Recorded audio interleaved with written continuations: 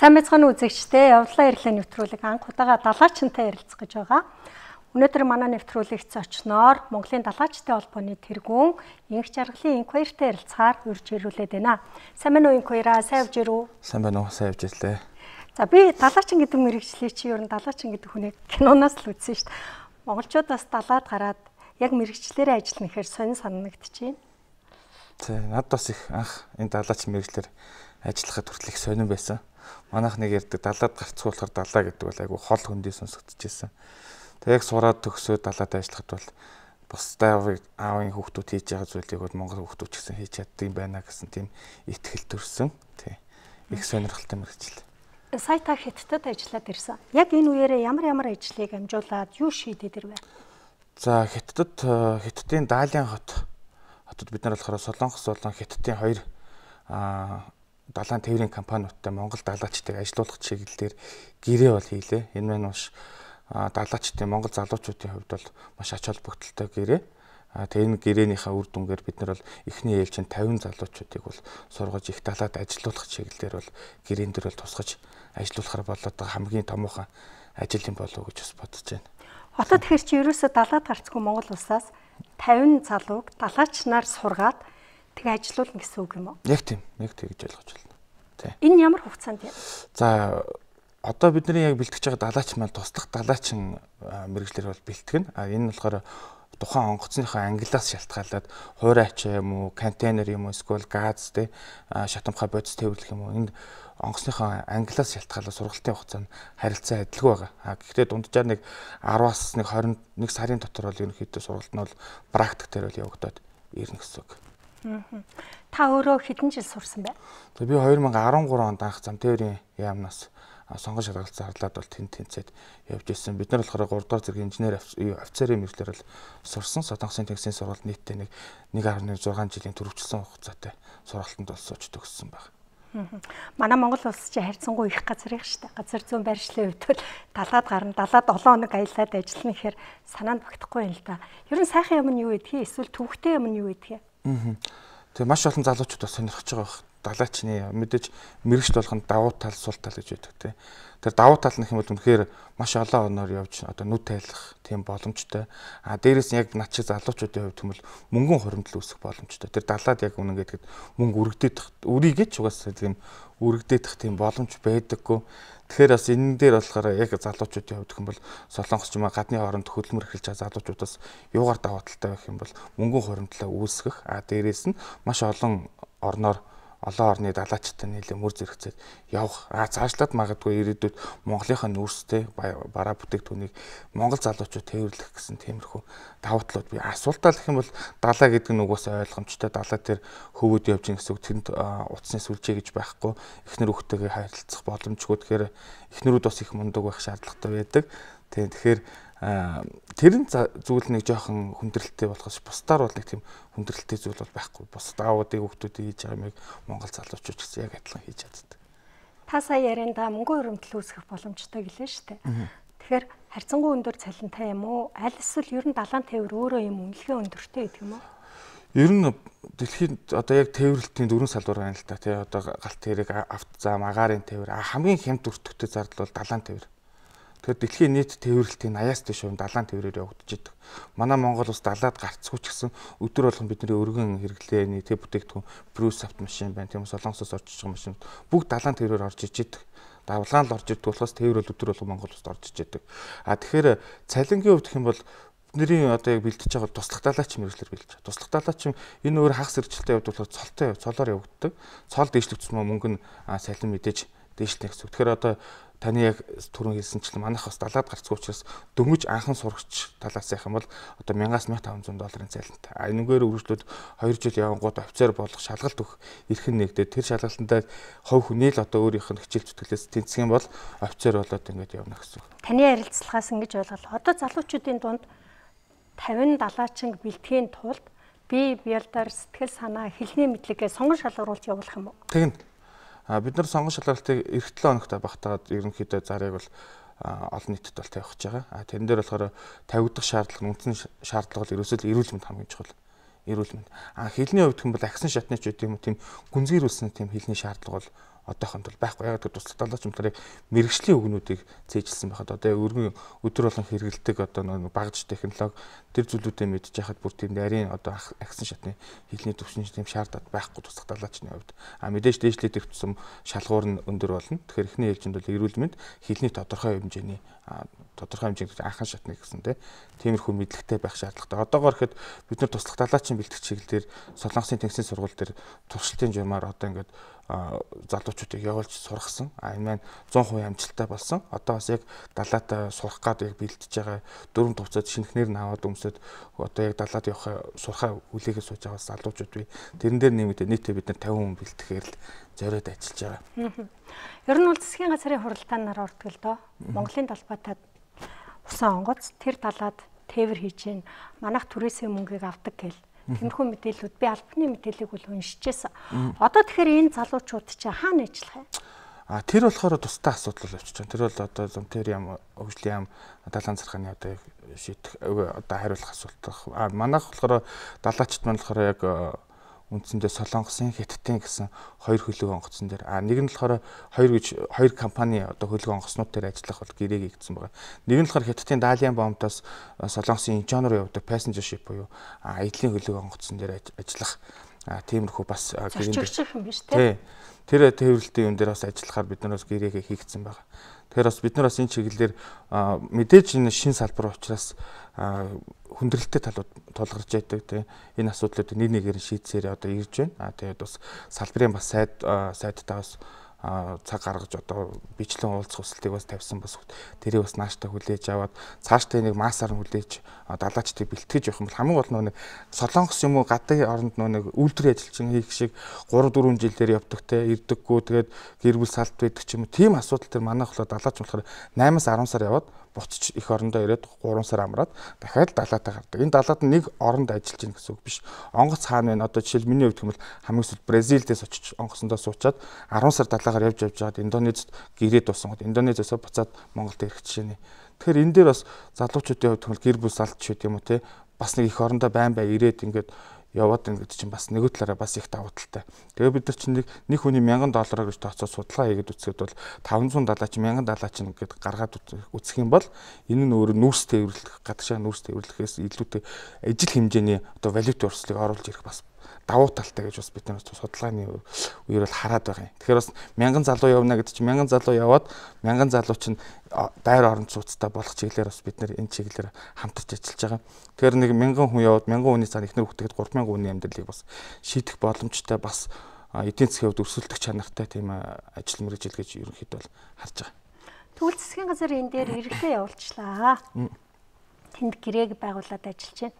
Эргээд тэр хүмүүсийн аюулгүй байдал за тэгэл ямар нэгэн асуудал гарах юм бол эрхийг хамгаалах гэдэг. Энэ дээр ямар үүрэгтэй оролцох вэ? За тэгэхээр энэ бол ерөөсөө манай Монгол улс өөрөө далаад хөдөлмөр эрхлэх тухайг холбогдох конвенцууд бүгдэнд нэгдээд орчихсон байдаг. Одоо мэдээж бүх ажил тодорхой хэмжээний эрсдлийг дагуулж байдаг. Тэгэхээр ялангуяа одоо далайн салбар гэхээр манай монголчуудыг хол сонсгож байгаа. Тэгэхээр энэ дээр нь одоо холбогдох амь насны даатгал байт юм уу? Бүх даатгалыг бол ажил олгогч талаас бол хийж өгдөг.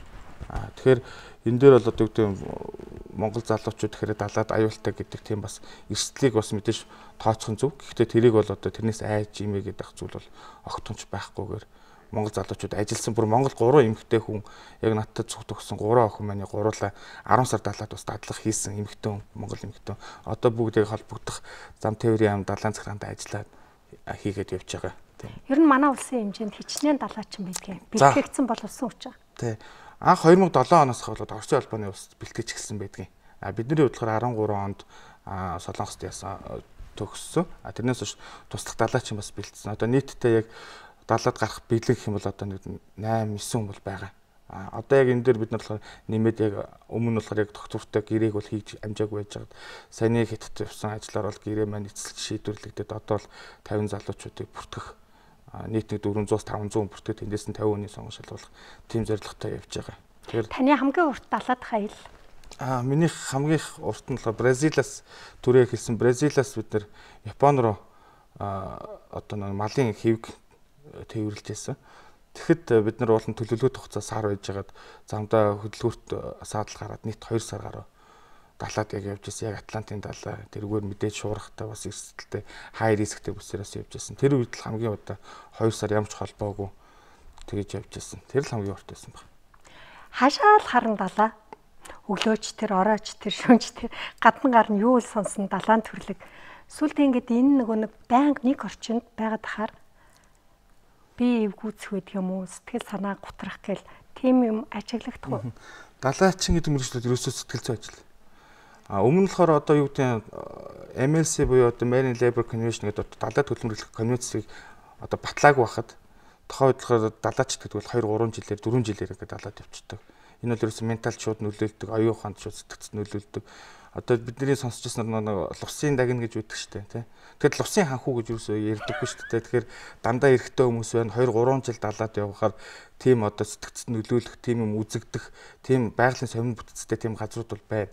Тэгээд түүнээс хойш болохоор одоо ингээд за энэ хүн гэдэг амьтны чинь жилээс тийш далаад гаргаж болохгүй юм байна гэдгийг нөгөө дэлхийн эрүүл мэндийн байгууллагаас гаргаад одоо бол 11 сараас тийш далаад хөдөлмөр эрхлэхийг хуулиараа хоригдчихсан байдаг.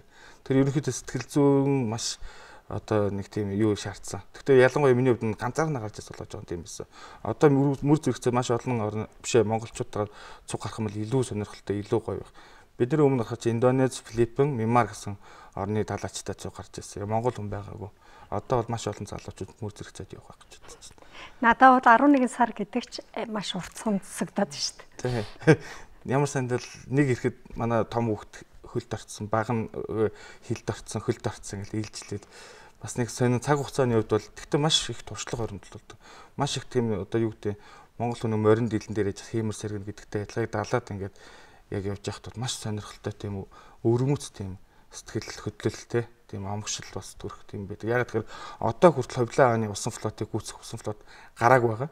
Тэгэхээр бас манай монголчууд далаад гарч ирсэн гэвэл гарч ирсэн тийм түүхтэй арт түмэн. За та хэд чинь тэгээ яг Монголын дэлхийн зах зээл тэрхүү боловсон хүчний шин зам, шин гарцыг нээж байгаа анхдагч нар байх нь шүү дээ. Тэгэхээр яг би Солонгос сурсан болоод ч тэр Солонгосын түүхийг их сонирхдаг. Тэр 1970-ад онд хүртэл одоо тэр Солонгос улсын яг ядуу буураа орны байхдаа ажиллах хүчний зөв бодлогыг явуулснараа өнөөдрийн мундаг одоо хөгжилтэй орн болсон. Ягаад тэгэхээр Германы ерөнхийлөгчөөс очиод мөнгө зээлэхдээ зүгээр мөнгө зээлэхгүй шүү дээ. Танад одоо ингээд оронтой хоос оронтой байна. Далаад тэр дунд далаач төрөл байсан л та. Далаачин уурхачин совилогчд хүмүүсийг явуулаад тэр хүмүүсийн цалин валютаар орж ирээд тухайн улсдаа их орондоо болохоор тэр чинь валютын орслыг нэмэгдүүлэх тийм асар том хөдөлгөөнийг бол хийж чадсан. Тэр манай Монгол улс ч яг одоо өнөөдрийн байдлаар Солонгос, Япон гэдэг хөгжилтэй орнуудад далаач гэж байхаа болсон. Яг тэр 1500 долларын төлөө далаад явах хүн байхгүй болсон Солонгос иргэн. Яг тэр зүгээр супермаркеттай ч юм уу зогсож аваад 2-3000 доллар авдаг хүн одоо 1500 долларын төлөө далаад явах юм шаардлагагүй болсон.